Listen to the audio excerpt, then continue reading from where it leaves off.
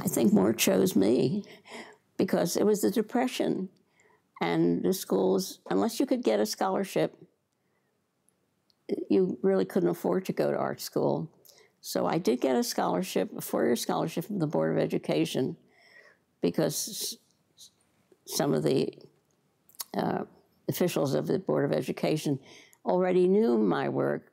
They would have Saturday classes at the Fleischer Institute, and those Saturday classes were lovely. The group would go out to Fairmount Park and then come back and meet in the Fleischer Museum, it was then, and show their work, and you might get 3 brushes as a prize or a little paint box. It was something, a small thing, but it was good to see her work along others. There were some very good professors. There was Professor Snell, and he was the one who stood behind me. They came in with like a surgical white jacket, no dirty clothes, no paint smeared anything. They were immaculate. And he had a mole stick, which is a law. You never touch a student's work. If you wanted to point something out, use the stick. At the end of the stick, you would point out what it was. And he stood behind me one day and he said, "Well, my dear," he said, "I think you're going to be a portrait artist," which stunned me. I had no idea. Well, there's a watercolor painter named Gill, who was the first one that influenced me, because his signature in a painting was to leave as much white space as possible, say as little as necessary, and he did watercolors, and just with 4 strokes, he could create a whole scene, and that was the first time I realized the importance of, we say, less is more. While I was in my last year, I got a job at night in a little printer's shop because they were introducing offset printing, and I saw an ad in the newspaper. It said, "We need somebody to come who can do artwork, who can do drawings, and do paste-ups." In those days, you pasted it up, they photographed it and ran it through cylinders. That was offset.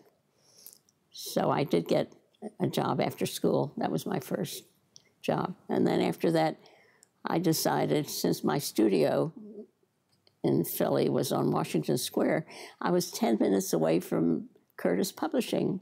In those days, you could walk in and see an art director. You didn't have to make an appointment 6 weeks ahead. And there was one day a week where at Curtis Publishing, Saturday Evening Post opened their doors, and this very pleasant man would come out, who was the art editor, and he would invite you to come in, and you would show them little ideas for covers. They were actually bought ideas for Norman Rockwell and the others. Rockwell didn't always think of his own idea for a cover. So if you had a bright idea, you just sketched it out, brought it in on sheets of paper. So I began doing that, and they bought one. He said, "Now look, Miriam, we've bought a number of your ideas. Would you like to try to do this yourself? Do a finished cover. Let's see how it turns out." So it's a horrifying experience. I think I lost 20 pounds that week, and I finally did. They bought it. Once those covers appeared on the Post, I got a call from people who were agents. And they said, "Look, come to New York. We can get you all the work you want." So I packed up and left for New York. And that's where I arrived in 1944. It's very simple. I mean, first you have to stop talking and let them talk. And then you have to observe them and have them walk around. Not sitting. They have to move, because each person is individual and moves in different ways.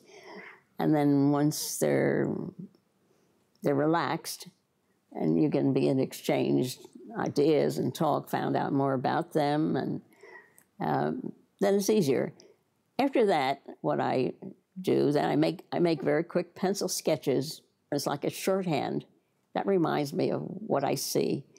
But to make sure, since people forget, and I forget, I'll take a camera and take details. I may take a photograph of your shoes, or I may take a photograph of your fingers, so that I can study them later to see what I left out in the sketch.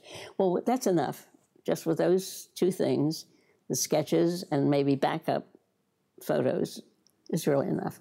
And then you go back to your studio, you pull down the blinds, you don't answer the phone, and you begin to make drawings one after another. You may do 5 or 6, just different variations of the same thing. That's the way I work.